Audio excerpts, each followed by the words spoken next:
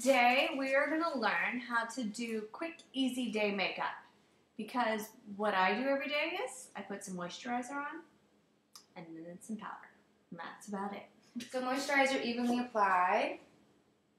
You can always just use your hands, obviously, for moisturizer. If you have found a sunscreen that doesn't give you that opalescent, like, tourist kind of finish, great. If you haven't, dilute your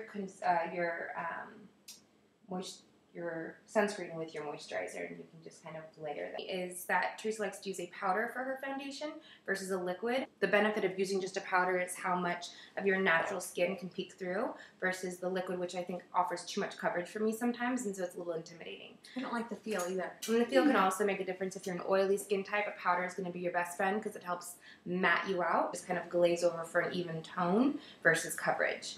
Favorite brush is like a kabuki kind of wide bristle, like a big fat one.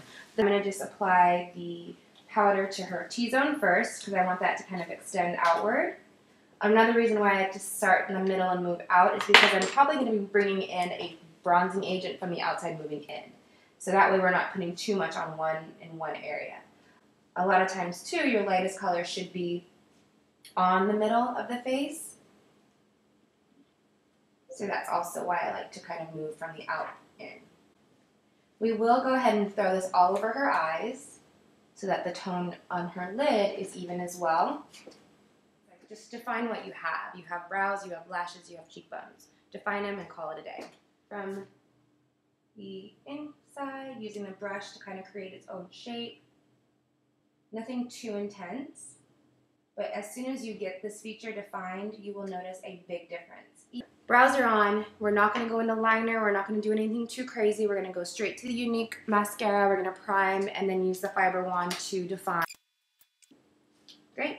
So just alone, we have brows now. Well, we have her face powder, we have her brows, and we have her lashes. You already see her features becoming more defined, even just with her sitting here and in the couple of steps that I've done with those products. For her cheek tone color, I'm not going to offer any redness or pinks or anything just yet. I want to bring in more flesh tone colors, so something more in a bronzer scheme. I'm going to use basically a darker foundation shade with a little bit of a yellow undertone. Teresa naturally has pink in her skin, so instead of going with it, we're going to kind of neutralize it. So we're going to offer a little bit of color just in the cheek area. This is just a bronzer, but like I said, I'm using a darker skin tone color versus a bronzer. And it's a powder. Same brush as before. I love the fat kabuki brushes.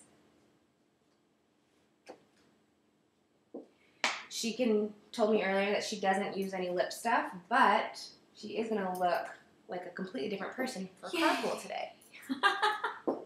So I'm a big fan. Like I said, define your features. Pick 3, brows, lashes, cheeks, call it a day.